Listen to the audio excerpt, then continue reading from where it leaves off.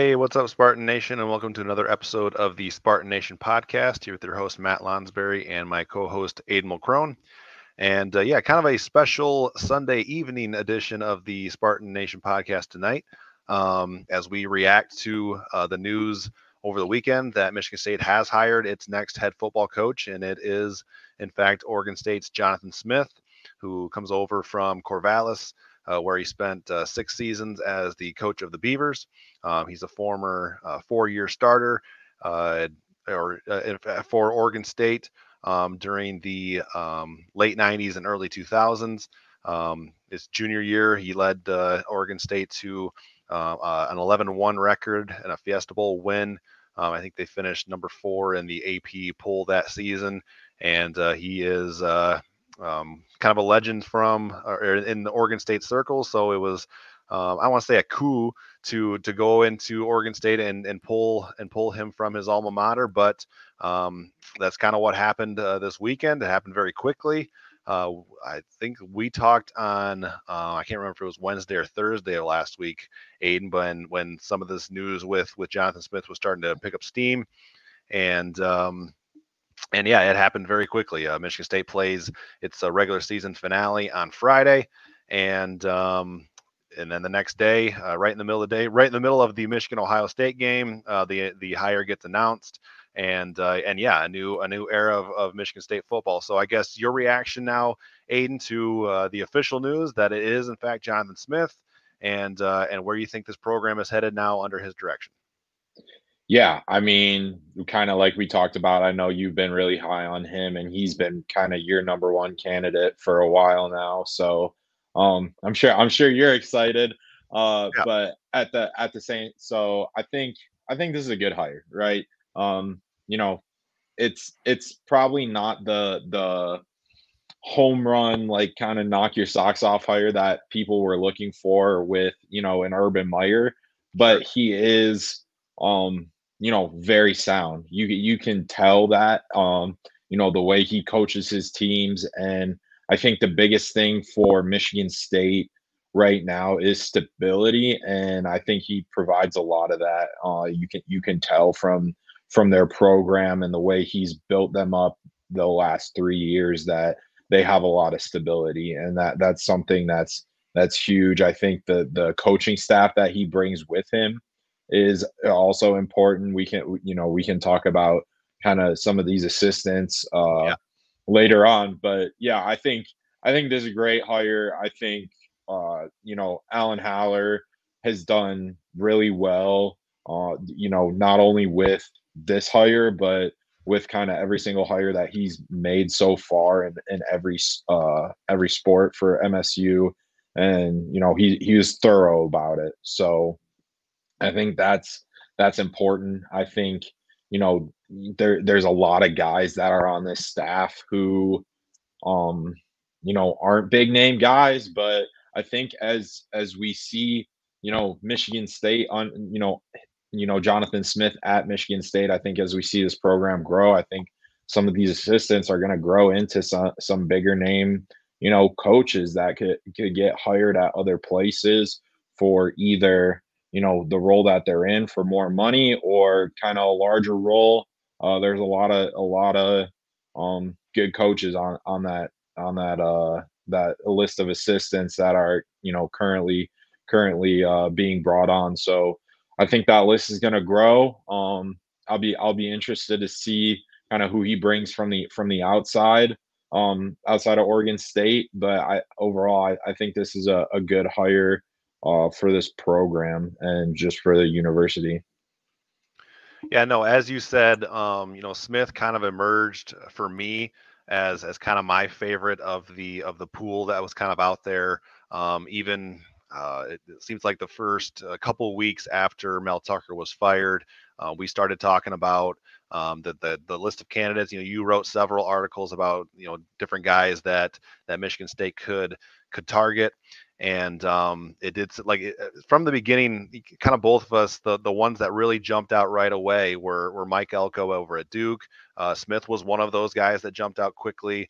And then maybe a Lance Leipold from Kansas and Chris Kleiman from Kansas State. And yeah, so as far as Jonathan Smith, I think, um, I had this thought over the weekend after his hire was finalized, and I hadn't thought this before, but it kind of just occurred to me. He's kind of the opposite of Mel Tucker. If you just kind of look at him, like his personality wise, like just a little bit of it I've seen from some interviews, post game interviews that I've watched since he was hired. He's not a and I not that I have to avoid taking shots at Mel Tucker because we all know how that era ended and it wasn't pretty. But he's less chauvinistic. He just seems more down to earth and a football guy. Another example would be Tucker was a defensive minded coach and Jonathan Smith is more of an offensive guy. He came up through the coaching ranks, coaching quarterbacks.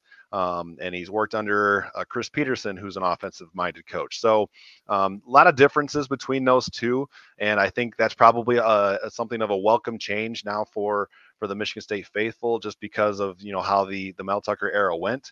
But yeah, you mentioned the assistant coaches. We'll get into that a little bit later as he's brought several from Oregon State with him, and then there's been some rumblings about possibly Courtney Hawkins and Harlan Barnett potentially staying on staff for Michigan State and in some capacity. Not sure like what roles those will be, or if they will in fact happen. Those aren't official yet. So, but there's been a little bit of discussion about that. Right away, Steve. He brings in with a big comment. I'm not going to leave it up here because it's a large comment, but he notes the importance of recruiting.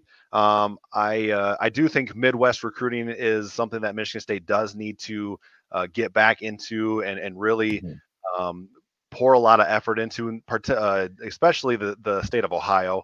And this was mentioned on, it seems like the broadcast for the Penn State game, and other discussion that I've seen. There's like 5 or 6 players from Ohio on Michigan State's roster currently, and that's a far cry from what it was under D'Antonio. And going back to the Michigan Ohio State game that happened this last Saturday, at the end of that game, you have a Rod Moore make a game clinching interception. That's a former 3-star kid out of Ohio. That's the kind of kid that D'Antonio thrived recruiting, bringing to East Lansing, and then turning into really good players. And that's what I think Michigan State needs to get back to. So, what's your level of concern, I guess, with Jonathan Smith? Just the fact that he's a West Coast guy and bringing at least half of his coaching staff with him at this point. You get 10 on-field assistants so far. 5 are coming along with him. But not many of those guys have Midwest ties. So what's your kind of thought with that, knowing the importance of getting back into Ohio? Yeah, I mean, it's really important. And while I do think Steve makes a good point that, they need to recruit, pretty much every program is recruiting at a national level now. I do think that, you look at Michigan and kind of Michigan does recruit at a national level, but then you look at the backbone of their team, like you were talking about with, a Rod Moore or, even a JJ McCarthy's from Illinois. So Sure. you have these guys from and Donovan Edwards, another dude. So like having the backbone of that program should still be Ohio and Michigan and the Midwest. So while you go out and get those or try to get those, 4-star recruits or 4 and 5-star recruits out of, Texas, Florida, Georgia, California, you still want majority of your program built up out of, Michigan and Ohio. And I think there is one coach that I'm looking right now. It's the tight ends coach Brian Wozniak played at Wisconsin and Yep. is from Ohio. So having a guy with Ohio ties, I know the defensive backs coach Blue Adams, who is expected to be hired. He's he's from Florida, but he went to Cincinnati, so that he kind of has some ties back to the Midwest in some form. So I think that's important, and I think the recruiting staff that they're gonna either keep from MSU may help them because I know Mark DeThorne is a Midwestern guy. This was his first year at Michigan State, but he also, was around the Midwest. He was at Pitt before then. Um, you know, so I know that their recruiting staff or the recruiting department has Midwestern ties. So I think, you know, recruiting departments are growing and growing every year just Sure. because of the importance of that. So I think keeping those guys, or at least some of those guys on staff, is important to really hold those Midwestern ties, just so that transition from Corvallis to East Lansing goes smoothly. And I think if that's really kind of what it is and everyone's bought in, I think it shouldn't be that big of an issue.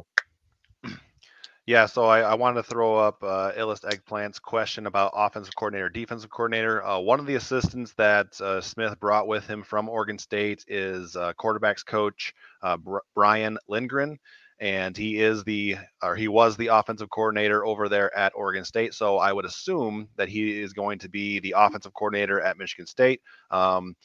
They've been Smith and Lindgren have worked together since Smith was hired at Oregon State in 2018. That was his first season. Lindgren has been his offensive coordinator and his quarterbacks coach. So Mhm. they have a lot of chemistry. They've been together for 6 years.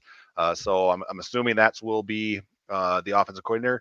The defensive coordinator, not decided yet. I know there's been some talk about maybe Oregon State or Smith bringing Oregon State's defensive coordinator with him as well.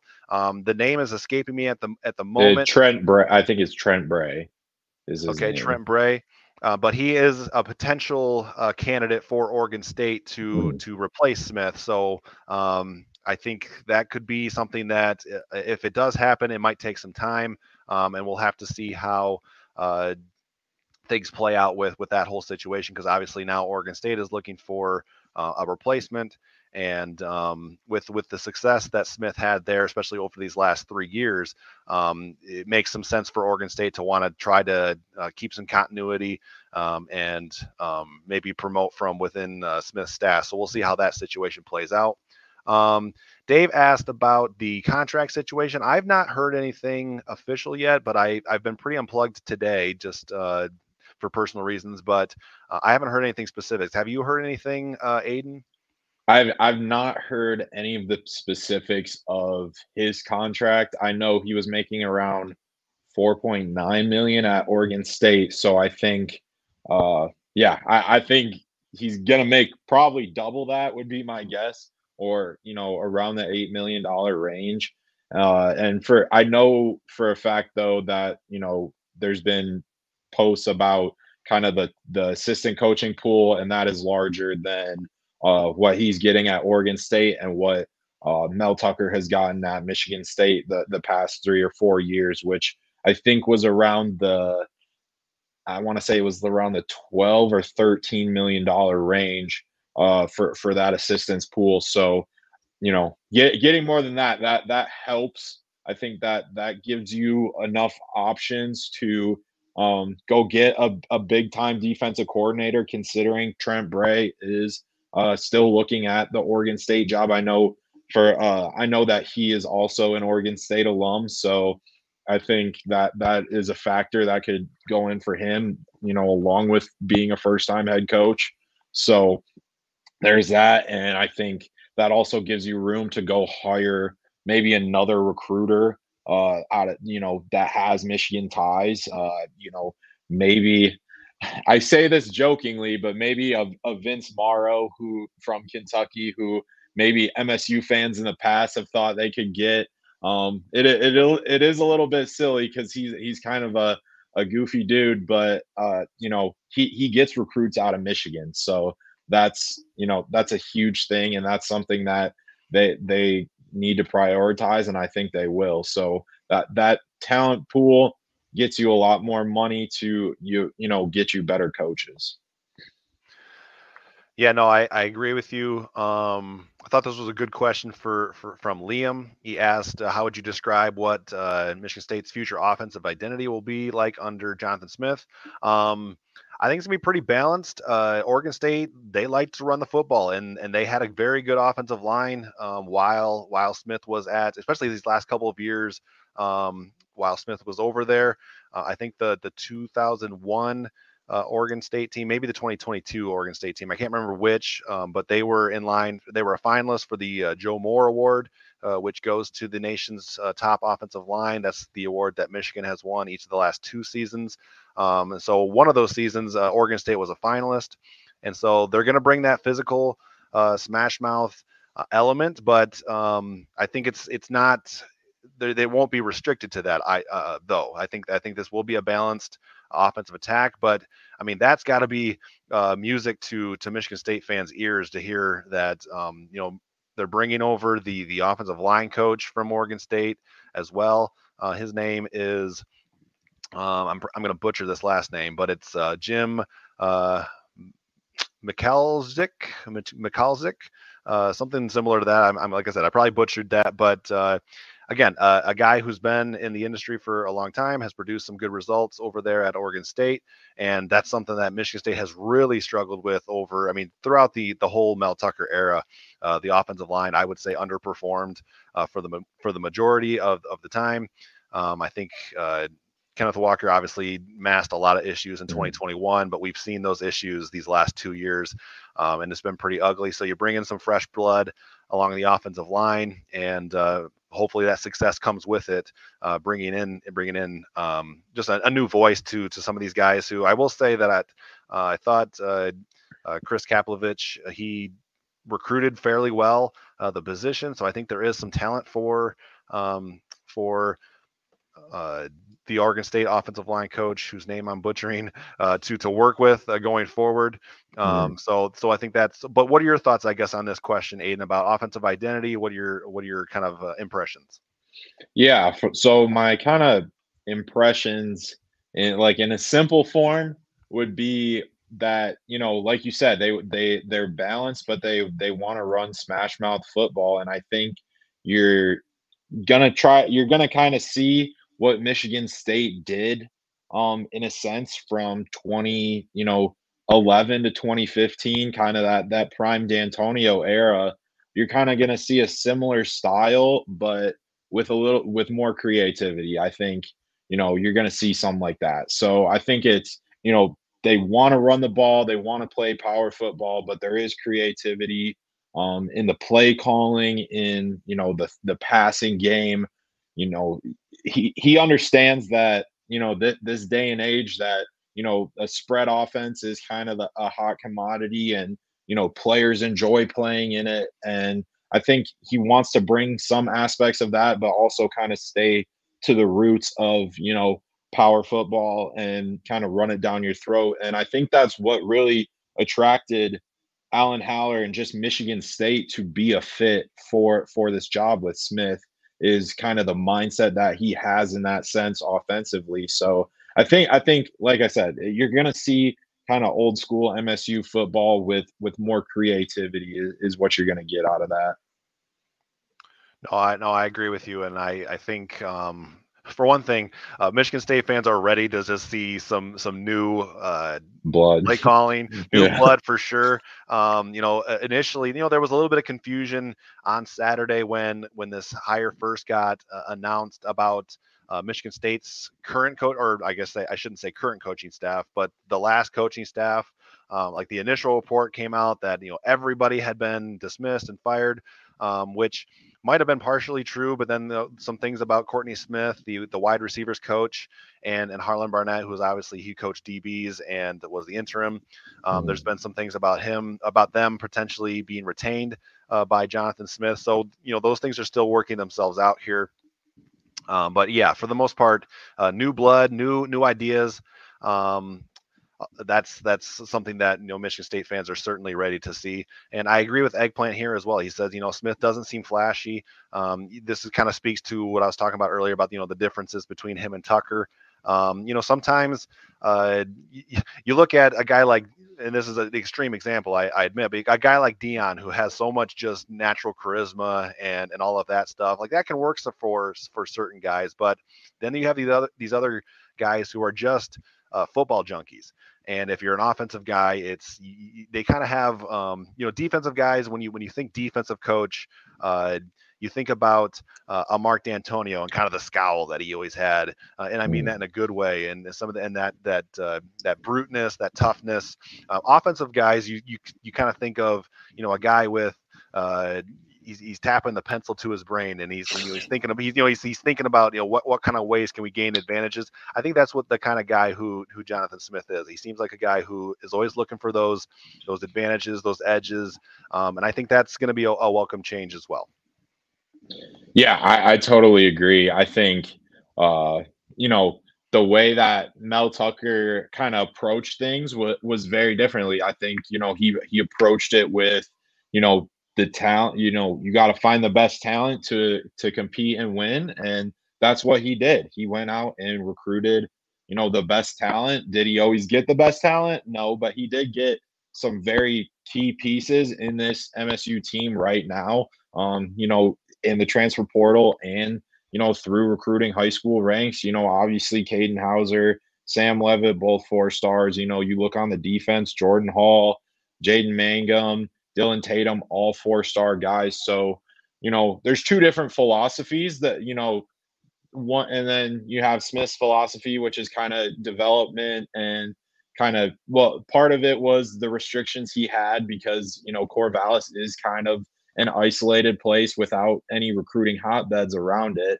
But he had to develop guys and out scheme, opposing teams more so than what Michigan State had to do in terms of the talent advantage. So there's no one right or wrong way, but obviously you look at a team like Georgia where they got the best of both worlds, where it's like they got the best talent in the country mixed with some of the best coaching in the country. You're starting to see that a little bit with Oregon. You're starting to see that with Texas. So I think with Smith having an X's and O's first kind of approach, I think that's something that MSU needed, at least in recent kind of history in the last 3-4 years.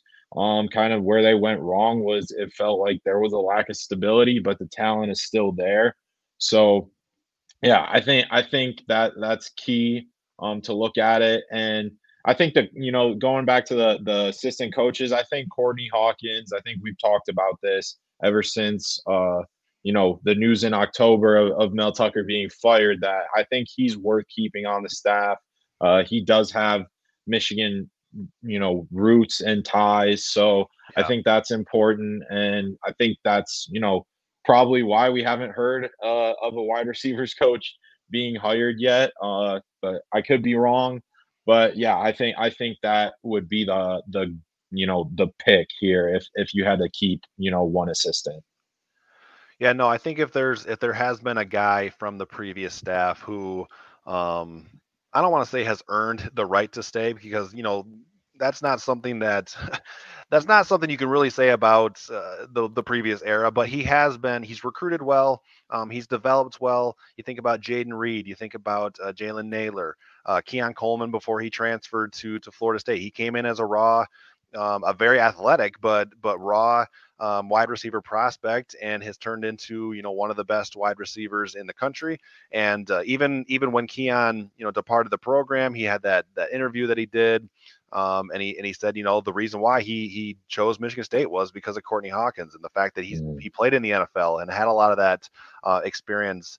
I think Hawkins' NFL background is attractive to young wide receiver prospects because that's where they ultimately want to get.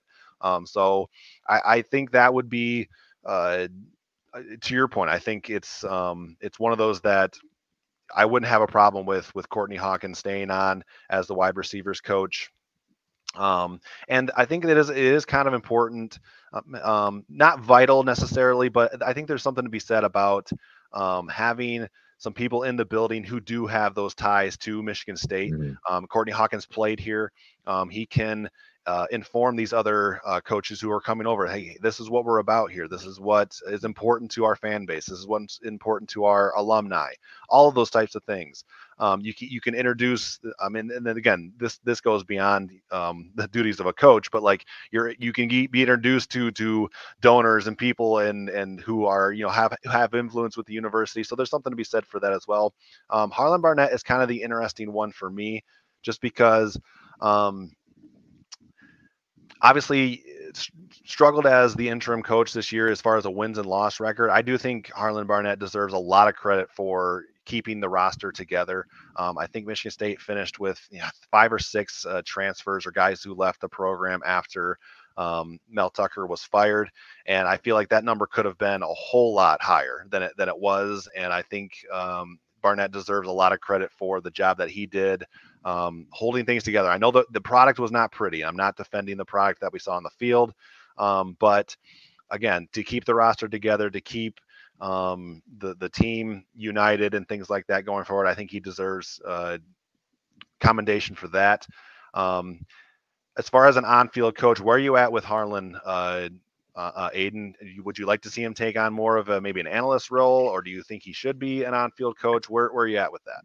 Yeah, I don't think he should be in an on-field role. I think, the hire of Blue Adams kind of showed that it's not, Okay. if he does stay on staff, it's not going to be in that role. I think it's going to be something closer to kind of what Mark D'Antonio is now as an advisor. And he does love this university. He expressed that in this the past few months that he really still cares about this university, no matter what happened. But I think the best thing for him, yeah, is to be an analyst or kind of an advisor and take a step back, maybe reevaluate, kind of help be a guide with some of the players who stay for Jonathan Smith.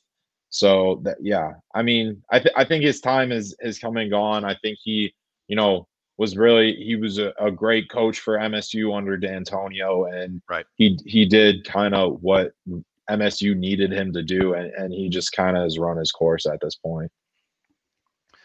Yeah, I'm kind of with you as well. There's something to be said. Again, I don't want to repeat myself, but because Barnett was in those shoes this last year, I think he can pass on some knowledge and some wisdom to Smith. I Mhm. mean, Harlan Barnett's been a coach now since 2004. That's nearly 20 years of experience. And the majority of that has been here in East Lansing. To your point, he has been here for some of the highest highs of the last for the last 20 years for sure. Mhm. So there's something to be said for that. There's value there. But you got to work out, you got to weigh that against, what's best for the program moving forward. There's Mhm. also, personality fits, things like that. So be interesting to see how that plays out. And obviously we'll keep a close eye on that going forward. Um, there is a couple other questions in the comment section. Um, Dave asked about Nick Marsh, the wide receiver from River Rouge, who is currently Michigan State's highest ranked prospect. Signing day is in about just under a month. I think signing day is on the 20th of December. This speaks a little bit to the Courtney Hawkins thing as well, because Hawkins was the primary recruiter for Nick Marsh. I think he would be to answer Dave's question. I think Marsh is probably more closely tied to Hawkins than he is Mhm. to Harlan, just because Yeah. Barnett was a defensive coach. So that could be a factor here as well. I'm not sure. Nick Marsh does seem pretty well. I don't want to say cemented, because nothing is cemented in recruiting until pen meets paper. And now with the transfer rules, it's that even then it's not necessarily set in stone. But Nick Marsh does seem pretty solid to Michigan State at this point. I'm sure he'll be continually recruited over the next 3 weeks. But just wanted to answer the question there. I think it's more tied to Hawkins potentially. Um, let's see. Steve asked about, do you think MSU is willing to do everything it takes to build a national program using the SEC model, that each football program is a separate endeavor from the athletic department and university structure? I don't know if I agree with the second part of that question, but I do think, when you look at the contract that Michigan State threw at Mel Tucker. Now at this point, with the benefit of hindsight, we know it was ill-advised. But because of the way that Tucker concluded his tenure in East Lansing, you kind of got a mulligan with a little bit with that, because you're not going to have to pay him the fully guaranteed 80 million that was left on his contract. You might have to pay a chunk of that in a settlement eventually down the road, but you kind of, again, a mulligan, I think, is a good word there. So I think Michigan State is committed to being a national program. I think that's the door that Mark D'Antonio opened when he started winning Big Ten titles here again. Won 3 of them. I think Michigan State finished in the top 6 in 3 seasons under D'Antonio. And I think there's only maybe 8 programs nationally who have done that since 2000 or whenever it was. So it's tight company. There's not many who have done it. So I think we all kind of agreed that maybe there was another step that could be taken post the Antonio era. We thought maybe Mel Tucker could be that guy. He clearly wasn't. Can Smith be that guy? I'm not sure yet. Like that's kind of down the road, and we'll see what it looks like next year and going forward. But I do think Michigan State is willing to be a national program. What are your thoughts? Yeah, I think they're definitely set to be a national program and try to, contend with, the Big Ten now, which, there's no division. So I think that makes life a little easier, but you're still going to be competing against Michigan every year, and you're going to have a rotating schedule where you're going to face, you know, Oregon, Washington, Ohio State, Penn State, USC. Probably play 2 or 3 of those teams every year for as long as the Big Ten is looking like this. I know next year they have to play, I think, Michigan, Oregon, and Ohio State, or Michigan, Oregon, Penn State. So it's going to be a tough schedule, but I think with the 12-team playoff, I think that makes it a little bit easier. I think MSU, I would expect MSU kind of within the next 4 to 5 years under Smith, assuming it all goes, smoothly, that they would be competing for the 12-team playoff on a regular basis. I don't really expect him to go in and win, 3 Big Ten titles, but I do think there is an expectation to bring them back to kind of prominence of, being a top 25 team, winning 8 or 9 games a year, never missing a bowl game. I think that's kind of the expectation right now for me, at least. Yeah, no, we'll definitely get into early goals for next season. Mhm. Probably, I have that as well. I think one of my burning questions that we'll finish the show with. So we'll get into that for sure. Real quickly, since we have some more people than normal tonight, which we appreciate the viewership, but I just wanted to let you guys know. Go ahead and head over to our YouTube channel, subscribe to our YouTube channel. We would appreciate that. Helps us with just being able to produce more content for you guys. So we would appreciate that. Getting back into fan questions here. My buddy Matt McCartney says, Michigan State's in a full reset. How many years do you think Smith needs for that full reset and making Michigan State relevant again? This is an interesting question because one of the things that was in Jonathan Smith's statement that he released after he was hired, it was kind of towards the end of his statement, and he said, there's no shortcuts here. He kind of reiterated that in a video that went kind of out on social media today about he's not going to candy coat it, that there's work to do. And this isn't going to be some immediate switch. Like, I don't think Michigan State's winning 11 games next year. Like, I don't think that's in the table. So there's work to do here. So maybe we're getting into the burning question segment here a little bit with this one, Aiden. But I guess what does your trajectory look like? Like, what do you want to see next season and then going forward as he builds this program? What are some of the top goals or the top aspirations, I guess? Yeah, I think next year the goal should be at least a bowl game. Yep. I think that's fair to him and fair to the players. I think that should be kind of the bare minimum goal, just because I do think MSU was closer to a bowl game than a lot of people, you know, give them credit for. I mean, they lose to at Iowa on one possession. They blow a lead against Rutgers. They, even losing to Maryland, that's not really acceptable. I think that, losing some of those games was definitely on coaching 100%. We talked about, the special teams and things like that. I think if he straightens that out, I think a bowl game is easily attainable. And really kind of the bare minimum of expectations. And I don't really think you can ask for more than that at year one. I think year two is kind of bring in that recruiting bring in a good recruiting class, show that you can recruit at this level, bringing in, a top 25, top 30 class like we saw the last few years, because we have seen that it is attainable at Michigan State on a consistent basis. So bringing that in, utilizing the transfer portal efficiently. I think Yeah. that's where we went wrong. Where MSU went wrong the last 2 years is using the transfer portal efficiently, because you can't just bring in, 20 guys and expect them all to kind of buy into the culture and buy into what's going on. I think it's got to be, is it worth having, 3, 4 open scholarships and not getting, three guys out of the portal that could, potentially hurt the culture of the program, as opposed to making sure that you have all 85 roster spots filled out. So I think, figuring out that and kind of who's going to stay and who's going to leave after this season. And then, yeah, by year three, I think there should be an expectation to, beat a team like Michigan, kind of be between the 8 to 10 wins range, kind of, and then, find a way to make the 12-team playoff in year four. I Right. think, it could be attainable year three, but I wouldn't set that expectation quite yet.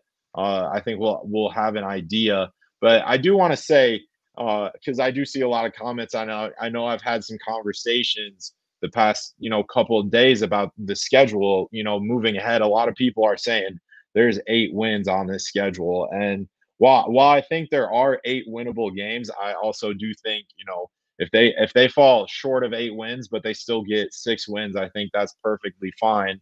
But on the Yeah. flip side of that coin, if MSU does win 8 games, or let's say they knock off, one of those, top 25 teams of Michigan, Ohio State, Oregon that they play, and they win 9 games, I don't think that resets expectations, because I think that's what hurt Michigan State under Mel Tucker, is they go out and they win 11 games, and it kind of hurt the expectations the next couple years, because it still was a big rebuild. And I think Michigan State, if they go out and win 9 games under Smith next year, there's still gonna be a rebuild. And I think year two you could see a regression, but again, it's kind of staying consistent on that trajectory, and moving forward. No, I completely agree. I do think there are some pieces to build on in East Lansing right now. You talk about a Jordan Hall, you talk about Chance Rucker, who has both of those guys true freshmen, got a ton of experience this year. Mhm. You talk about that secondary that Michigan State has with Dylan Tatum and Jaden Mangum and Malik Spencer. Those are some guys you can build around. I think there are some pieces here. We've talked about the quarterbacks a little bit, and Jonathan Smith being a quarterback, a former quarterback, and a quarterback guy. That's one of the things I'm curious about is what does that look like for these young guys to have a head coach who not only played the position, but he knows what it's like. He knows he's gonna. I think he's gonna be very beneficial to a Sam Leavitt and a Caden Hauser. This is just purely gut feeling. I know there's some talk about a younger Oregon State quarterback who might transfer to Michigan State and join Smith in East Lansing. Do you have the name of that kid? I don't remember his Yeah, name off the Aiden top of my head. Aiden Childs is his name. Aiden Childs. Aiden So Childs. yeah. He's a former four-star kid, I believe. Yeah, yeah, he is a top 100 prospect, lead 11 quarterback. one of the highest ranked recruits. I think he was number 6 all time for Oregon State Okay. in rankings. He was ranked ahead of Sam Levitt last year in the quarterback rankings. So he's seen some time. He was their backup this year. So just kind of seeing that, and you can see there's arm talent with that kid, and that he can be a good quarterback moving forward. Again, he's a younger guy right now, so you're going to be working with a lot of younger guys with Hauser, Levitt, and if you get Childs, I would probably assume one of them leave. But either way, you're still going to be working with a young quarterback group. Yeah, no, anytime you have a coaching change, you're going to have a quarterback competition. There's no doubt, unless you've got, some like, unless you got like an Andrew Luck or somebody like that on your Mhm. roster from his Stanford days, like you're going to have a quarterback competition. I think that's okay though. Like let these guys, Mhm. throw the balls out, and again, new set of eyes, new evaluation techniques, and let them figure it out. Who's best behind center. Going forward under this new regime. So, but something to be excited about there for sure. A couple other things from the comments section. Um, you can go ahead and talk about this, Aiden, since you did write an article about this. We haven't published it on our website yet, but David asked about potential Oregon State players. You mentioned the Childs kid, so he's certainly one of Mhm. those. But what other guys from Oregon State could potentially hit the transfer portal and hop over to East Lansing, guys who can make an early impact? Yeah, Childs is definitely kind of top of that list. I think a lot of Oregon State, kind of what they banked on in the years under Smith, where they were successful, is the development of players. So Right. if they go out and bring in guys from Oregon State that you've never heard of, that are you go check their recruiting rankings, and it's 3-star kind of guys. They're very keen on development, which has helped them. You know, Getting these under recruited players has helped them kind of retain them in a way too, so they don't immediately hit the transfer portal because they're a 4-star recruit. So there's the development of that. I also added one of their tight end. I think his name is Chris Velling. I know the last name for sure is Velling. So you know they're Wozniak, their tight ends coach, just developed a second round draft pick last year. So he's a sophomore coming in that could establish some stability there in the tight end room, that they have a lot of guys, but finding that one guy, or kind of finding another guy outside of Malik Carr to complement him or offer some stability, I think that's huge. I think, I know the running back Damian Martinez is up for the Doak Walker Award. He's a finalist, I believe. I know their linebacker. I can't remember his last name. It's hyphenated. It's like Arnold's his second last name. So those guys are going to be all conference players, but kind of they have to evaluate whether or not they want to go pro or come back to either college or go back to Oregon State for another year. So I think there's a lot of talent on that team, but it's going to be developed. So if you get these transfer players that are no name guys that you never heard of, don't act surprised, because that's kind of what they've done so far, is just they're really keen on development. Yeah, no, I like what you said about the transfer portal and being efficient in the transfer portal. It did seem like, obviously, Tucker hit a grand slam on Kenneth Walker, and there were a couple other guys who were certainly big contributors. Jaden Breed being one of those, like huge contributor. Aaron Bourlet, I thought, played very well this season. He was a transfer portal guy, came from was it Mississippi State, I believe. Yeah, Mississippi State. So they've had some hits in the transfer portal, but then you have other situations where, um, speaking to like Tunmis Adedele, who was a really highly rated high school kid. He goes to Texas A&M, doesn't really crack the rotation. Certainly we didn't mind Michigan State taking a flyer out on that kid, but Mhm. there's something to be said that maybe you avoid the big name former high rated prospects who didn't work at those first. Or maybe just vet guys a little bit better. And I'm not saying anything specifically about Tunmise. I'm just saying like he was an example of one of those types of guys. You had some other uh, you had some other guys in the portal who you thought would be contributors. I'm thinking Jarrett Jackson and Dre Butler, two defensive tackles, and they were hurt for the majority of the season, and that's just unfortunate. It didn't pan out the way that anybody thought it would. Jalen Sammy was another guy, big kid from Colorado. Didn't really pan out. So I liked what you said there about you got to vet the transfer portal well, and Mhm. and the transfer portal should be a supplement to your roster. It should not be the way you Right. build the roster. That's got like high school recruiting still has to be the way you go about it. Speaking to I should have mentioned this earlier when you were talking about. There's some comments about 8 wins next season, and again, there could be 8 winnable games, but I think one of the primary I don't want to say problems. Things that needs to be addressed is just the depth of this roster. We talked about how there is some high end talent, but the depth has something that you got to flesh the roster out a little bit more. And that's something that as good as Tucker and the previous staff was about bringing in some 4-star kids. They that next level of prospect, they had a hard time filling out the rest of their classes when they didn't hit on some of these high 4 stars or even some 5-star swings. Jonathan Smith doesn't strike me as the kind of coach who is gonna just target these 4 stars across the country Mhm. and try to bring them to East Lansing. He doesn't strike me as that approach at all. So that'll be interesting to see what approach it is, and we'll get at least a glimpse of it fairly quickly here with signing day on the 20th. Um, yeah, I think with that, Aiden. I did want to give a shout out to Alan Haller, the athletic director. You mentioned him towards the beginning of the pod. Mhm. The Just the buttoned up nature of this coaching surge, I think he deserves a lot of credit. There weren't many leaks. He mostly kept the board of trustees out of it, which was a very wise decision given everything that's going on with the board of trustees over Mhm. these last several weeks.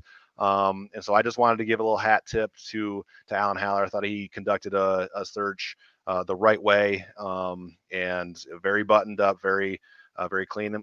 And also, just to announce to you guys that Jonathan Smith's introductory press conference is going to be on Tuesday, I think at noon. So I'm going to be over in East Lansing for sure for that, and we'll have coverage of that on Tuesday. So just wanted to throw that out there.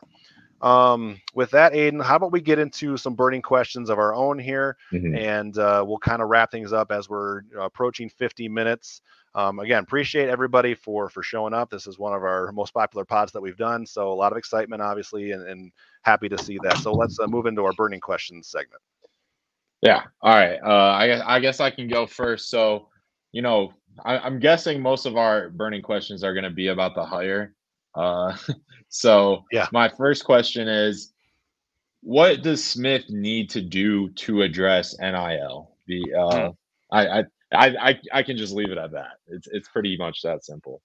Yeah, no, that's a good question, and it's one that my buddy Matt McCartney brought up too. Was we saw what happened with the SD4L brand right before the Iowa game of this year, where they kind of just up and decided, yeah, we're not going to support the majority of our football team anymore. Hmm. So that's challenging because, and I've seen this thrown out there. I think SD4L and Michigan State's approach to NIL needs a rebrand. Like you don't have to start from scratch, but I think the name of SD4L has been really tainted by what happened with the football team ahead of Iowa.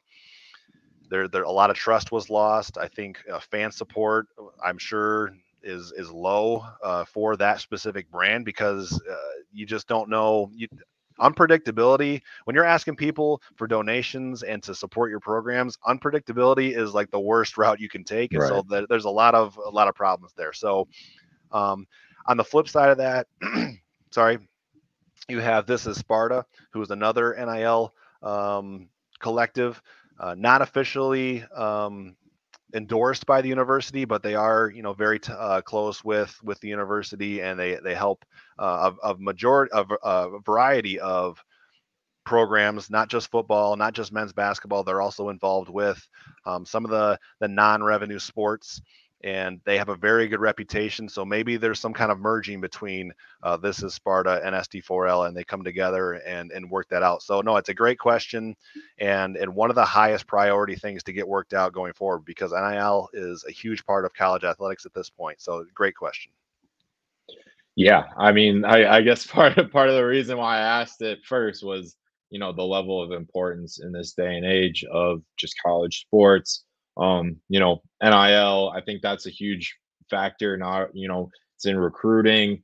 It's just in everything now. So figuring that out, I think, yeah. So to answer Carrie Ellis, yeah, they did back out on they kept some deals on. They kept deals on with the basketball program, but they did back out on a lot of deals with football players. They still had, I want to say it was like between 5 to 10 that were still sponsored. So, yeah. So figuring that out, I think a lot of people bring up the big time donors, the Dan Gilberts, the Matt Ishbia, kind of guys. The fact that even Magic Johnson, the fact that they own professional sports teams does not mean they can. It means they can't really uh, play directly into NIL. They can't, fully support NIL. They can invest some money, but not uh,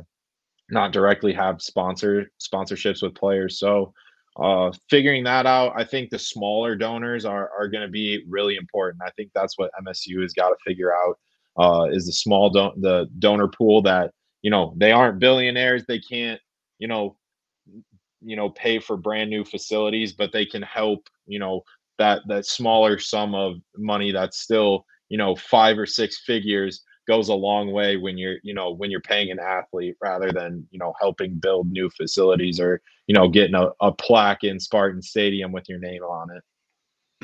No, I completely agree with you on that. I'm going to throw out my first burning question because it actually pertains to this last football season and a little bit to Mel Tucker. And honestly, Okay. I'm so ready to just put that in the rear view mirror and not talk about it, because it was a grind. The last Mhm. 10 weeks of the season after that news broke, it was a grind, and it was a long couple of months. So let's just throw that out. I'm going to skip right to my second one. It does pertain a little bit to the Mel Tucker situation, but I'll just throw it at you. So I'm going to throw a hypothetical at you. Let's say the situation that cost Mel Tucker his job. Let's say that never happened. Let's say that whole thing let's erase that Yeah. part of history and say Mel Tucker is still the head coach going into 2024, based on uh, just what we've seen from the last couple of years. Do you think Michigan State's in a better spot now, with a guy who in Jonathan Smith, who has had some success recently, but he doesn't have the Midwest ties? I think, is Michigan State in a better spot now than they would have been under Mel Tucker going forward, even without the whole sexual assault or sexual harassment? Sorry, not assault, harassment allegations. Where you're at with that? Yeah. That's a good question. I think that's really tough.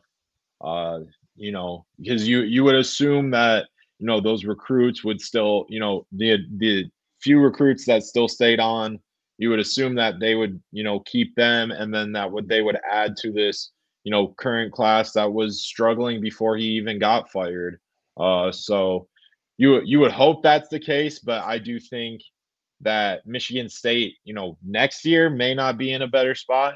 But I do think, you know, 2 years from now, I think we'll look back at it and say, okay, this might have been, a blessing in disguise that MSU, in year 2 under Smith may be kind of on a better path or a better trajectory, depending on what he does, next season, compared to Mel Tucker, because it does seem like they, Tucker's staff was really dependent on, the athletes they got. They, their scheme kind of seemed to fit that, if you were getting those top, tier recruits, we see it with the big time recruits that they have or that they got. We saw it with, Jordan Hall that, when you add that talent to the scheme they're running, he's going to be successful. But when you don't have that, when you don't have that talent at every position yet, uh, the scheme doesn't work. So I Right. think X's and O's wise, I think they are in a better place. I think they are going to win more games. Maybe not next year, but 2 years from now, than what Mel Tucker may have done at MSU. Yeah, no, I agree. And the reason why I asked that question is this. Personal opinion, I think if the Mel Tucker thing doesn't happen back in September, I think Michigan State probably wins a couple more games this fall. Maybe gets to that 6-6 mark. Hmm. Maybe even that 7-5 mark, and they're going to a bowl game right now. But I think there were some foundational issues with the Mel Tucker regime when it comes to the approach to recruiting, when it comes to retaining the coaching staff after a bad season last year, where you keep on Jay Johnson, you keep on Scotty Hazelton, you keep on a Ross Ells in that special teams coordinator spot. That was a red flag to me as this season progressed. I was just thinking about this question, like, man, if he was still here, um, it's a red flag. So I think by wiping the slate clean, I think I agree with you about next year. There's a lot of work that needs to be done between now and next September, and we'll see how that whole thing plays out. But no, I completely agree that I think Michigan State is going to be in a better spot going forward. If you look at like the next, like just a 3-year projection, I think the 3-year projection under Jonathan Smith I like better than the 3-year projection under Mel Tucker. The other part of it was because of Mel Tucker's contract, and if you couldn't fire him for cause, which obviously they ended up doing, you're kind of tied to him because of all the money that you're giving to him. So that's why I think they're in a better spot now, because you don't have that contract that's weighing you down. There's a little bit more flexibility, and we'll see what they ultimately end up um, paying Jonathan Smith going forward. But that's why I thought they were in a better spot. I think we lost the feed on Aiden. So as we kind of wait for him to come back into our feed, I'll continue with my next burning question. And let's see here. Yeah, so my next burning question was, on a scale of 1 to 10, what's your approval rating of Alan Haller's hire? Aiden's back here, so we thought we might have gotten the every podcast. It I seems like know. we use Aiden or myself during the show, and we had one of those glitches right before we went live. So we hoped that was the one occurrence tonight, but it No, wasn't the case. But my second burning question, I kind of jumped you in line here, Aiden, that's but fine. my second one was, on a scale of 1 to 10, what's your approval rating of Alan Haller's hire of Jonathan Smith? Like, we talked about the field that was out there. Just give me a scale of 1 to 10. Give me a number that speaks to where you're at with this hire. Yeah, I think at this current time, I would say it's at an 8. I think he did well with, the options that he had. Um, it was pretty simple that it was down to him or Elko on the last couple days. They did do some other interviews with Jason Candle, Jed Fish, Lance Leipold. So kind of figuring that out. But I do think it's at an 8. Just the way they executed that. I think, obviously, we've heard all the stuff about Urban Meyer. That wasn't gonna happen. And, I think they did the best they could with, the resources they put together. And I think that's, commendable. And yeah, he's not the biggest name in college football right now, but he is a well-known name amongst, coaching circles, and people who do follow college football closely know that the job he's done at Oregon State is he took them from being, worse than Rutgers, worse than Vanderbilt, to now, a top 25 team and a team that, competed until the end against Washington last week. And, you'd think that if the rumors weren't, swirling around that Oregon State game, on Friday would be a lot closer than it was. Right. No, I think the back-to-back, having to play Washington and then go on the road to Eugene and play Oregon, that was brutal. And so I wasn't surprised by what we saw on the field on Friday from Oregon State and Oregon. I'm with you as well. I had this as an 8. I think it's a very good hire for Alan Haller and the university. Obviously, yeah, the Urban Meyer thing was out there, and from a football standpoint, yeah, that would have been the biggest hire you could have made. Um, I don't think it's fair to Jonathan Smith to judge him based on some speculation that Urban Meyer was potentially a candidate. So I'm hoping, and I will give credit to a large portion of the fan base since this hire was announced. I haven't seen a whole lot of for lack of a better term, belly aching about the Urban Meyer thing post the hire being announced, and that's encouraging to me. I think that's a good response for the fan base, and yeah, I'm with you. I think it's a solid 8 for me as well. Mm-hmm. All right, go ahead and hit me with another of your burning questions. We'll probably do 2 from you back to back as well here. All right. So I guess my second burning question. Second one, yeah. So I guess give me 2 guys on this Michigan State roster, one on offense, one on defense, that is the top priority for Jonathan Smith and his staff moving forward. To retain, you're saying? Yeah, to retain and make sure they don't leave. Okay. There's a few guys on defense. I actually think there's quite a few, but the top guy has to be Jordan Hall. He's a guy who, from the day he got there on campus, his leadership skills were talked about.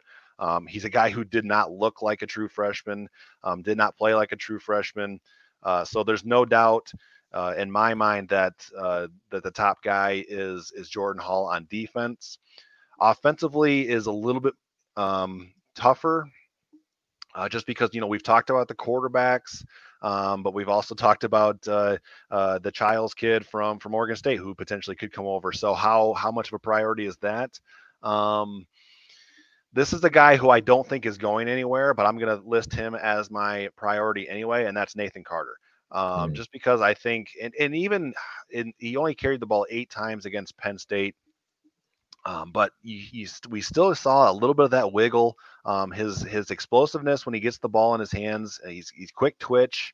I really do think that Nathan Carter can be an impact player at Michigan State, given a better offensive line, a more cohesive offensive line, a better scheme as far as approach to play calling and things like that. I do think he is a plus talent, I guess, at running back. He's not an average player. I think he's an above average player, to potentially a very good player, even here. So that would be my answer. I don't know. Again, I don't think he's going to go anywhere. So there's a little bit of caveat, I guess, with my answer, but that's who I would go with. Yeah. I'll give two different names, Sure. because I do think that those were probably the two. Those were the 2 that I had in mind. Okay. As my choices, but I can go with 2 different names. I'll say for offense, it's tricky outside of Nathan Carter, because you do talk about the running back, the quarterback battle between Hauser and Levitt, and the potential of getting Childs, who is a good young quarterback, but he's in Levitt's class. So Levitt wanted to come in and compete right away, and if Smith is bringing his own guy, it's kind of safe to assume that he's going to start. So there's that aspect. So I think I'll go with Malik Carr. I think on offense, I think that's a player. I did talk about the Velling, tight end who's a sophomore right now at Oregon State. I think Malik Carr is a player that they need to retain on offense. Outside of Nathan Carter, because I do think there needs to be some weapons. I think for him, it's just getting him to play consistently. I think, we've all seen the talent that's there. He could be an NFL type player, but he's got a ways to go. And I think the proper development could help him get to where he wants to go and where people think he can go. And then defensively, I would say the number two priority out of besides Jordan Hall, kind of switches back and forth between Malik Spencer and Chance Rucker. I think I'll say Malik Spencer for now, Okay. because I do think players like, I think a Jaden Mangum and a Dylan Tatum will both stay and not hit the transfer portal just yet. I think they're Michigan State, they're Michigan natives. I think they'll enjoy, or they enjoy playing at MSU. So I think Malik Spencer, because he's a Georgia player, because he had a good season, he didn't make all the plays, but you could tell he impacted the game a lot in various different places. He could play linebacker, he can play kind of nickel back, he can play safety. So his versatility is really important, and making sure that another program doesn't come in and grab him, because he could be a valuable piece for Michigan State moving forward in next year. Um, so yeah, I mean, if you want to say I would go back to back, so I can go with my third question then. Yeah, real quick Um, before you do that though, right. I thought Dan brings up a good point here that Nathan Carter did use his one-time transfer when he came Mhm. over from UConn. So again, as we noted, don't think Michigan State is in much danger of losing Nathan Carter, but just we're speaking to the importance of him as a player going forward. But a good point by Dan in Mhm. the comment section. So, all right, go ahead. Yeah, definitely. So my next question is, what is Smith, how is he going to fill out the rest of that 2023 class? Who does he need to kind of prioritize? I know we heard about once he gets the rest of his staff on campus, that their first few meetings are going to be with AJ Dennis and Nick Marsh. So who else, or those two can be your answer, but who else should they prioritize in this class? Yeah, no, that's a good question. Just because you would, it's interesting because he's coming from the West Coast and coming from Oregon. It's such a different recruiting footprint, and so in a lot of case, or in a lot of normal cases, you would kind of expect a coach to bring a chunk of the recruiting class that he had at his previous spot over. Especially that first class, because as we know, with a reduced timeline, it's so hard to put a class together in 3 weeks. And so if you can take some of those kids from your previous recruiting class, then that helps alleviate some of that first class being a bit of a, typically it's a lower ranked class. Um, Hmm. but I do wonder with such a distance if how many of those kids from Oregon State's class would be willing to come all the way to Michigan. That's a question that I have. But to answer your questions, I think one of the first prospects I would call outside of a Nick Marsh, who we talked about earlier, but one of the first ones I'd call would be AJ Dennis, Andrew Dennis, who was a kid who committed to Chris Kapilovich. He's from Mount Pleasant, I believe. And Hmm. so he's from the area. He was a kid who was initially underrated as a prospect, but moved up the rankings, leaped up the rankings over the last couple of months, and was considered like a borderline 4-star at this point. I know he's gotten offers from Penn State and various other places, but even before he decommitted from Michigan State. But that's a kid who previously showed a lot of interest in Michigan State, enough to commit. Now it was to a different offensive line coach, but he would be a guy who I would reach out to offensively. Defensively, I don't hold out a whole lot of hope in for this kid, because he has committed now to Oklahoma. But Reggie Hmm. Powers, the safety out Yeah. of Ohio, would be my defensive answer, I guess, to this question as well. Um, Again, I think it's a tough pull at this point, 3 weeks before signing day, when you have a coach who probably has had a head coach who has had no interaction probably with Reggie Powers, just because, again, Midwest kid, committed to Oklahoma, who had a very solid season under Brent Venables this last year. and they're going to go to a pretty good bowl game going forward. So a tough pull, but he would be my second answer. Yeah, that I mean that's a good answer. I didn't even really think about Reggie Powers. So yeah, I totally agree with that. I think yeah, AJ Dennis has to be one of the top priorities. I think we talked about the importance of Courtney Hawkins with Nick Marsh, so having that as well. Just retaining all the guys that are still committed. I think that's important.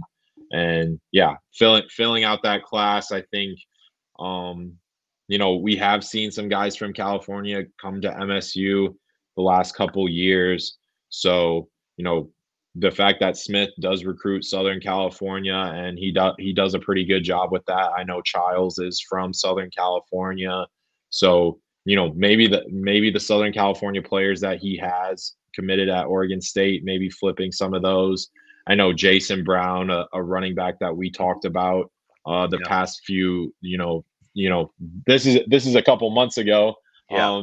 But we talked about him kind of being with Anthony Carey, but now that Anthony Carey has decommitted from MSU, he would be the lone running back prospect in this class, and he's another top 100 player in the country. So that would be huge to go and get someone like him because he is familiar with MSU in terms of the landscape of the program, but with a new face in charge. So I think that's a priority for MSU moving forward. Yeah, no, I agree with you completely. And again, very going to be very interesting to see what these next 3 weeks look like Mhm. with recruiting and that first signing day. There is the second signing period in February. I wouldn't be surprised to see the majority, or at least maybe not majority, but a good chunk of this year's recruiting class. I think will probably sign in that second period, just because it gives Mhm. the staff some more time to recruit and familiarize with high school coaches, with some of the local talent and things like that. So yeah, that'll be high on the priority list going forward. This next question, since we're getting up there in our time here, but audience retention has been pretty good so far, so we appreciate that from you guys. But we can kind of hit this one very quickly. It's more of a fun natured one. Uh, but my question is, did Michigan State intentionally plan to announce its head coaching hire during the game? Because it was, I think, in the first quarter, and Twitter's a buzz about Jonathan Smith heading to Michigan State. So you think was that coordinated? Was that planned, Aiden? I think it was in a way because all the news at halftime, or a lot of the news at halftime of all those games, was that Jonathan Smith was the hire for Michigan State. So I do think that was planned. I think it was a smart little thing to do for MSU. So yeah. No, I completely agree. I think it was absolutely a part of the Mhm. plan. It's funny, like right before Michigan State played Penn State, we had that on NBC. There was the report about how Haller was zeroing in um, on Jonathan Smith as his guy, and so I wrote an article as the first half is playing out of that game and got that out there. And they said on the broadcast that this could be wrapped up as quickly as this weekend. And I was like, oh yeah, okay, yeah, that makes sense. I was thinking Monday, Yeah, me tomorrow too. would be the day, and then I'm sitting down, I'm watching the game, and boom, there's the news, and I was like, whoa, that happened really quickly. But the more I thought about it, I absolutely think it was coordinated and planned that way by Alan Haller. And I agree with you. I think it was a smart little way of just grabbing some of that attention to East Lansing, and I think it was effective in that way. So yeah, a nice little PR move by Alan Haller and his department over there at Michigan State. So do you have two more burning Yep. questions, Aiden? Okay, go ahead and hit me with one of yours, and then we'll get into a little bit of basketball. All right. So my last football question is there a name that you have in mind for Michigan State, or I guess for Jonathan Smith to, an assistant coach to make a hire that's not from the Oregon State staff? Okay. Or is there a guy that you're looking at that you're like, "Hey, I would want Smith to kind of go get him?" Yeah, no. So I'm actually going to steal this one from the comment section because I saw it a little earlier, and then I have one that's like way out in left field, but I'm going to throw it out there. But Okay. I might anger some people with it, but I'm going to throw it out and just kind of get a read on it. Okay. But Hmm. the one I'm going to steal from the comment section would be Jim Leonard, the former defensive coordinator at Wisconsin. I can't remember exactly where he's at now, but he would He's be a at guy who Illinois. he's at Illinois. I would give him a Yeah. call. He's an analyst there, I believe. Hmm. So I would absolutely give Jim Leonard a call. I think melding the offensive philosophy of a Jonathan Smith and these offensive coaches he's brought over with a guy who has proven to be very good in the Big Ten or put together good Big Ten defenses in a Jim Leonard, he would be one of the first guys I would call for defensive coordinator. But I guess the pushback, or not really pushback, but I think it'd be an uphill battle just because Jim Leonard seemed like he was ready to take on a head coaching job, and I know that he interviewed and he wanted to get the Wisconsin job before they hired Luke Fickell. Um, so I guess I'm not sure where his mindset is at right now. If he's willing to take on another coordinator role, or if he believes himself ready to be a head coach. But again, it's been a year now where he's been the analyst and he hasn't been one of those on-field coaches. So maybe he would be willing to take on that coordinator role, and maybe it's a 2-year showcase for him going forward. It's a short-term thing, but I think that would be a really big a huge hire for Jonathan Smith, and I think that would gain a lot of I think his approval rating would skyrocket if he was able to pull that off. The name that I wanted to just throw out there and get a feel for, and this is crazy, like I admit that completely, but Indiana did just fire Tom Allen, and he was a defensive coordinator at Indiana under Kevin Wilson before he got that head coaching job. Do you put any feelers out for Tom Allen just because he's a defensive guy, or is that just crazy? Um, I mean, I guess it's not crazy in the sense that he does, he was a defensive coordinator and it was a defensive coach. I think, uh, is he willing to be a coordinator? I think that's Yeah, the that's a question good question. because he does, have, you know, almost, a little over a or half a decade of, head coaching experience. Is he willing to go back in an assistant role? I think that was another question. Uh, you know, people talked about Dan Mullen in that way Yep. for various offensive coordinator roles, and everyone just asked the question: is he a CEO type guy, or is he willing to go back and be kind of one of the assistants? So I think that's a that's a that would be my answer. Yeah, certainly it's out in left field.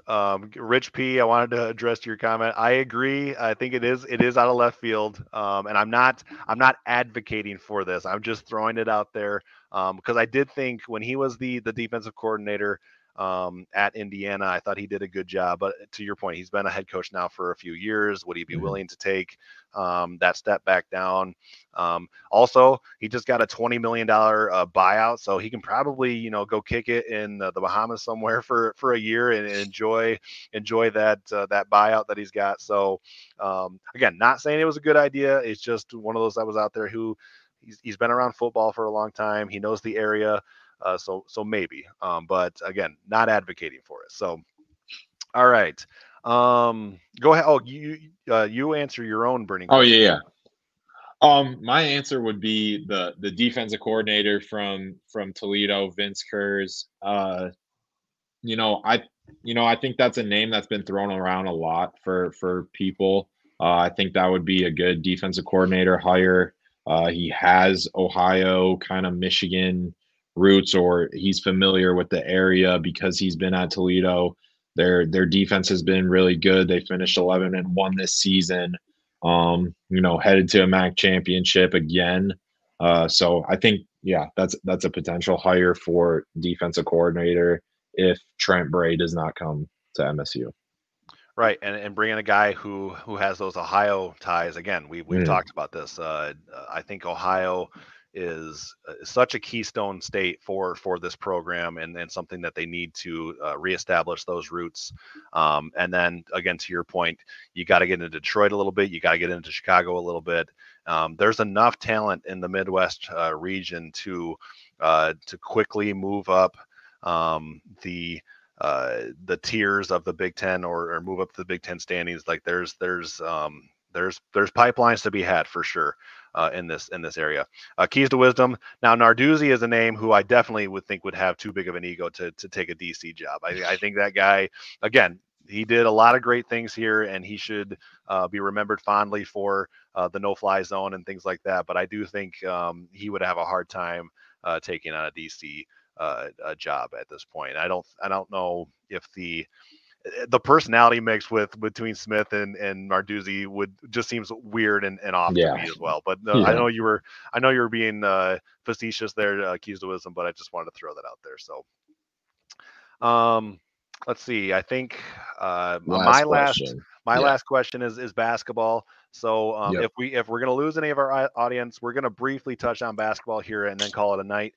But I did want to say, really do appreciate you guys tuning in tonight, and just the retention that we've had. This is, I think, the largest audience we've had for one of our shows.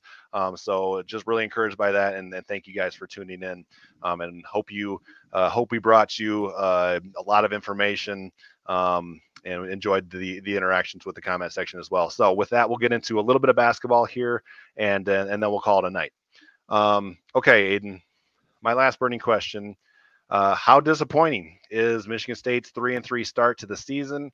And then kind of as a follow-up, how worried are you about this start to the year with all of the expectations that were kind of put on this team coming into it?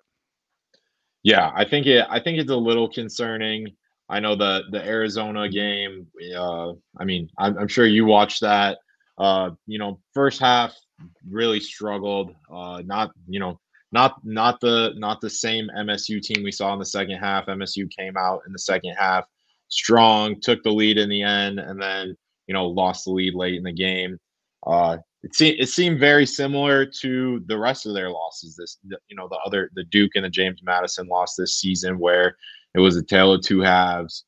MSU struggled at times. The scoring droughts, the turnovers have been an issue for MSU for as long as I can remember, and that really needs to be addressed. And the talent seems to be kind of lacking in some places. They're still trying to figure out that front court issue, and they're really just figuring out who mixes and molds well in the front in the back court with the guards. So just figuring out that rotation. If I had to put if I had to put it on a scale of 1 to 10, say my concern is around a 7 right now. Okay. Figuring that out, and then kind of moving forward, I think the Baylor game is, that's the big one that everyone's marked kind of, moving forward, win the rest of the games in between. And then, winning that Baylor game, I think that would lower, my anxiety or kind of how scared I am for MSU to, moving forward. But that's kind of where I'm at. Yeah, no. So I have two different answers for the two halves of my question. Mhm. How disappointing is the 3-3 start? I think it's very disappointing. Yeah. Honestly, I think with games against Arizona and Duke, talking about from a preseason perspective going into the year, if you would have told me that this team was going to start 4-2, I would have thought that would be a little bit disappointing, because that means you're probably losing to Duke, you're probably losing to Arizona, and then you beat these other teams who aren't as high profile. So you throw in the loss to James Madison as well, and I think it's fair to say very disappointed in the 3-3 start.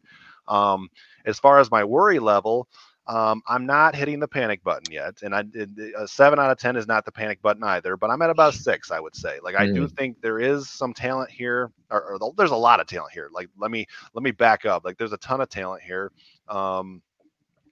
I think what we saw in the second half against Arizona was encouraging. I think again, if you can get that team for 40 minutes as opposed to 20 minutes, Right. you've got your Final Four contender. Like it's there for sure. So I do think there's the potential. There's still all the potential to reach the goals that were laid out before the season, but we got to have better consistency, particularly out of AJ Hogard, Hmm. for sure. And then Jaden Akins was better in the second half. AJ was too against Arizona, but those guys need to be consistent because Tyson Walker can't carry the scoring load night in and night out, and he needs some more consistent help there. I think certainly encouraged by Cohen Carr and Jeremy Fears. I think looks really good. So yeah, so my worry level is about at a 6 at this point, 5.5, 6. But as far as disappointment, I think it's fair to say very disappointed so far in the start. Yeah, definitely. So my last question kind of pertains to AJ Hogard. So Okay. kind of, he did play well against Arizona, but the whole product, the total product from the last 6 games have not been the most promising. Mm. So is it worth starting one of Fears or Holloman over Hogard until he kind of gets better, gets on a more consistent basis, and if he should be benched, which of Fears and Holloman should start over him? That's a good question. It's funny, like the basketball game was on Thanksgiving Day, and as cool as that was, it also was a little bit of a bummer for me because I had to work on Thanksgiving Day, Yeah. and I was at my sister's and good family. Great family time with all of them, but had to take a few hours away to do a little work. But one of my the thing that I do for like my immediate takeaway from basketball is I do 5 observations. That's the first article that I write. As soon as I'm writing it during the game, and I post it as soon as the game's done. After that first half, I started writing my observations, and one of my observations was AJ Hogard needs to be benched, and I couldn't the fact that he's a senior and all of that, and Jeremy Fears is a freshman. Mhm. Just didn't expect AJ to struggle as much as he has through these first 6 games. Mhm. I ended up changing that observation and deleting it and kind of reworking it a little bit because I did think AJ played much better in the second half. He still had some questionable shot selection down the stretch in that game, though. So there's some of that, but um, I don't think it's time yet to bench AJ. But man, like the leash has to, and I will say, like Izzo has had a shorter leash on him these last few games where he doesn't wait very long and he'll throw Fears in there. And I think Jeremy has looked increasingly more comfortable as the season has gone on, even though we're only 6 games in. I thought he played pretty well against Arizona, all things considered. So to answer your question, Fears would be my answer. Mhm. I do like Holloman, but I like him more in that spot role where you kind of throw him in there. You let him uh, just be really intense on defense. His on-ball defense is very intense, and he gets in people's grills, and I like that a lot. He showed that he can knock down the three a couple of games ago against Alcorn State. Again, it was Alcorn State, but still, like they need shooters, and so I do like Holloman a lot, but I like him as a spot minutes type of guy. So my answer would be Fears. Yeah, I think my answer right now I would say Holloman. I think Okay. Holloman blends well with, Walker and Akins. I think Akins has struggled a little bit too. I think maybe finding him a role to get him the ball to create more would also be another option that I didn't really that I didn't really pose. But yeah, I know they've really worked between kind of is the three guard set, is that, the most effective, or should they go kind of with a Carr, Malik Hall, and then a center type rotation? But yeah, like you were saying, I do think the freshmen, the three that have been playing, have done well, and you can see there's improvement from game to game, and Fierce has, really improved. I have no opposition if he's the starter. I think AJ Hogard did talk about, like, if I'm playing, he did tell Izzo Yeah, that if I'm playing this bad, you can bench me. Um, so yeah, I know there's a question about Booker. I think I was somewhat impressed I was impressed with the minutes he was getting the first few games, and then you watch the Arizona game and he's nowhere to be found. He right. didn't play pretty much at all. So yeah, figuring out the rotation. I know this is, the classic Izzo. Have, 10 playable guys, and then, once you hit January, it's about 7 or maybe 8 kind of players. But I do want to see more out of all the freshmen. But I guess to answer my own question, I would go with Hallman over Hogard until Hogard kind of, gets back in a groove, somewhat, and figures out what's kind of going wrong there. Sure. Wesley, no, this is a good point. Maybe that would be the wake up call that AJ needs. Mhm. Interestingly, Michigan State plays Georgia Southern on Tuesday. I don't think Georgia Southern has won a game, or at least the last time I checked, they hadn't won a game yet this season. So obviously, that's an opportunity for a get right game and to figure some things out for sure. So I guess maybe my answer is if AJ starts as poorly against a team like Georgia Southern as he has in some of these others, like that's like at that point it's be like, hey, like you have no choice. Mhm. I don't expect that. I think Michigan State will come out on Tuesday and put a licking on Georgia Southern. No issues there. Um, I think they have a gap, about a week long gap between that game and their next one, unless there's some kind of tournament situation in there where sometimes the games aren't listed on ESPN until the matchups are set. Mhm. Um, but yeah, Big Ten play is coming quickly. You usually play, 3 or 4 games before the turn of the year, and those are important. Like those are some of the more unpredictable Big Ten games because everybody's still trying to figure things out at this point. I have noticed that this season when you look around the country, there are so many upsets now in college basketball. Like it's become so common to see a program who you would associate with past Final Fours and things like that, and they're losing to some very just a mid major program, and it Mhm. just happens so regularly now. It's crazy how much parity there is in college basketball. Um, I would ask you if that's a good thing or a bad thing for the sport, but that's a discussion for another time. And we've gone Mhm. an hour and a half now here, so yeah, no, I think uh, AJ is the guy who needs to be who needs to play better.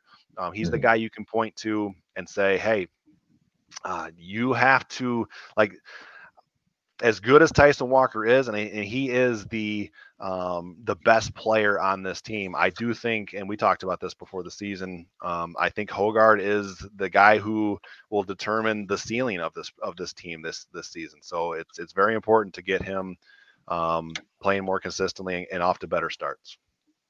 Mhm. Yeah, I completely agree. I think, yeah, he really drives this team, and yeah, directs them where they want to go. I think, Walker has really stepped up and, picked up a lot of slack for, the slow offensive start that they've had this season. But he can't do it all by himself, and you can't wait for Jackson Kohler to come back Sure. to kind of save them in the front court. They're gonna play, like you said, they're gonna probably play 3 or 4 Big Ten games, maybe even more than that before Kohler even gets back. So Right. it's really important just to have, some compliments off, Walker, and figure out a way to, distribute the scoring, and, get Hogard back on track, and, taking better shots. So yeah, that's really what they got to look for. Um, because yeah, like you said, the kind of the top five, the preseason top five, the, all conference kind of predictions they're essentially out the window right now. And now Sure. it's just kind of figuring out a way to get their identity back, and, figure out a way to, compete in the Big Ten and make the NCAA tournament again. Right. No, I completely agree. You throw out the preseason projections, you throw out the preseason Mhm. expectations, and you just start to build now. And basketball season is a long season, and a lot is going to happen between now and March. And ISO teams typically start to turn a corner as you get closer to that tournament time. I think last year's team is a good example of that as well. So again, not hitting the panic button here, but I completely agree. Throw out the preseason stuff and just start stacking some games on top of each other now as we get into Big Ten play. With that, guys, I think we're going to call it a night. Again, thank you so much for tuning in and for hanging around as long as you guys did. I know an hour and a half is a long time to listen to a couple of guys jabber back and forth, but we do appreciate it. If you guys could visit our website, www.si.com/college/Michigan State. That's where we put up all of our articles. Would appreciate any support you guys could provide there. That's how we are able to bring content to you guys for free, free of charge. Our Facebook page, our website here. So check those out. Give us a follow, and we'll see you next time on the Spartan Nation podcast. Thank you, guys.